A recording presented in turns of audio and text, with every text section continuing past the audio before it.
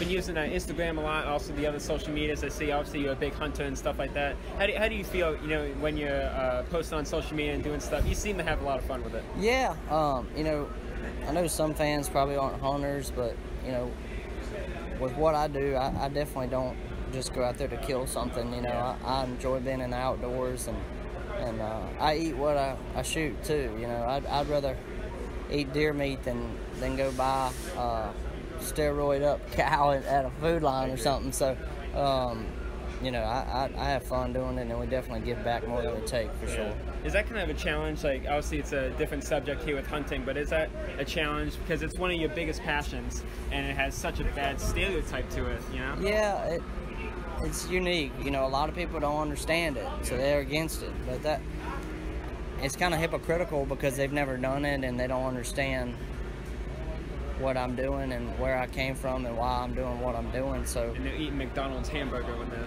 talking. That's right. So those PETA groups and all that, you know, people are gonna think what they gonna think, and it is what it is. Cameron Haynes is one guy that you follow. Yeah. I mean, he takes that head to head. You know, he goes. He does a good job. He does. Speaking up for outdoorsmen and hunters, and he's definitely got a big following. I don't know if you follow him, but he's a really unique guy for sure, and he's a badass too. If you watch some of his workouts and stuff, but I've never met him before. I've met him, but I've never really spoke about stuff with him. But maybe I will, maybe at the SHOT Show or something next year. You said you met him? I met him briefly one time at a booth at the SHOT Show, but I didn't really get to talk to him that much. He was busy doing stuff, but he follows me and I follow him, so maybe we'll meet up one day.